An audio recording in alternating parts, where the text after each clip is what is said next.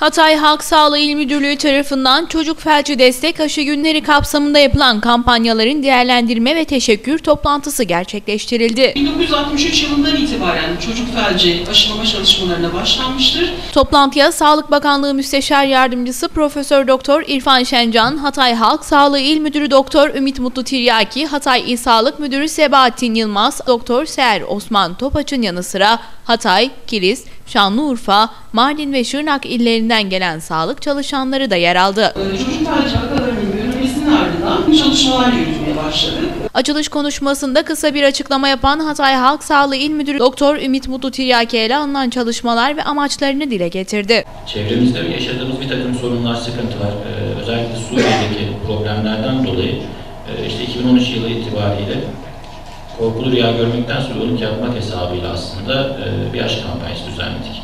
Bu aşı kampanyasında amacımız mevcuttaki durumu koruyabilmek ve herhangi bir şekilde başımıza bir iş gelmesini engelleyebilmekte.